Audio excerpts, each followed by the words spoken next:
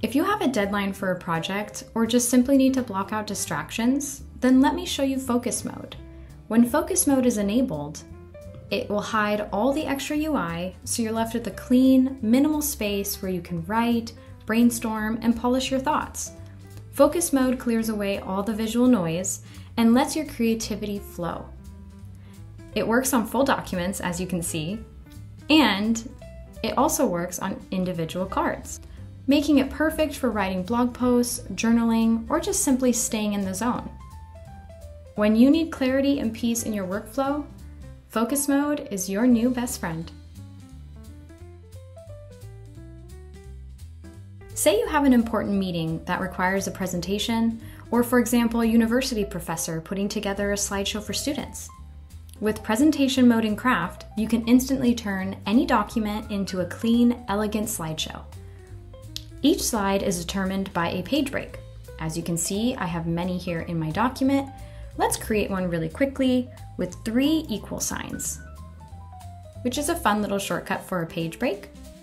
And when you select Present, you'll see a smooth transition of full screen focus on your content. Presentation mode is perfect for team meetings, pitches, and shared creative projects. You can use the arrow keys to navigate through the slides, and when you're ready to exit the slideshow, you can simply click on the X in the top right corner, or you can hit the Escape button from your keyboard. Version history in Craft makes it easy to keep track of every change in your documents. Located in the Info tab of your right sidebar, and select View Backups. As you write and edit in your documents, Craft will automatically save versions in the background, so you can review, compare, and restore content anytime. In this list, you'll see the number of changes being made in each version, and the person that made those changes. When you select one, it'll give you a preview of what that version looked like, and you'll have the option to restore it if you'd like. Whether you're collaborating in a team or working solo, it's a powerful way to stay in control of your creative process. You can always go back to exactly where you need to be, all in just a few clicks. Next, let's talk about links. In Craft, pasting a link isn't just functional, it's also fully customizable to your preferences. Whether you're building a project brief, a team resource hub, or an event plan, Craft lets you choose how your links look, feel, and flow. So first, as one of our cleanest options, we have our inline text links. Simply highlight your text, paste or add in your link, and it will flow naturally within your content. This is perfect for notes, briefs, and polished documents where you have links, but without the distraction. If you want your links to stand out more, you can paste links directly into your document and Craft will automatically create a card for you.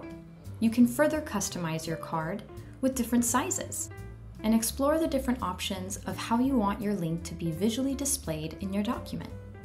Cards are perfect for resource hubs, team wikis, and curated inspiration. If you prefer a simpler look in your document, you can easily turn your visual link into a simple text link.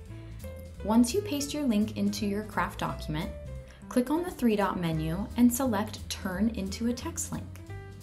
This gives you control over how you want your links displayed in your document. And lastly, are embedded videos.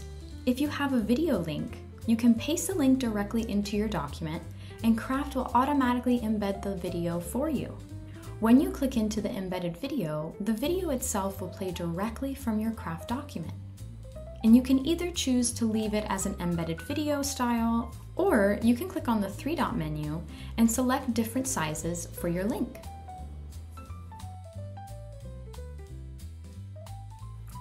And as a bonus, here are 3 combined advanced features you can incorporate into your daily use of Craft to help structure your day or your workflow. Let's start with our daily notes. And daily notes are great for staying on top of your daily goals, or you can use it simply as a daily journal. There are so many ways you can use daily notes in Craft. So let's start with creating one. And from here, I'm using my / command to insert a template I've custom created for my daily notes specifically. So I'll write in template and insert from template. Here are the 2 templates that I've so far created. You'll see other collections here of different templates that are available for every craft user, but let's select my daily notes template. Yes, use this template.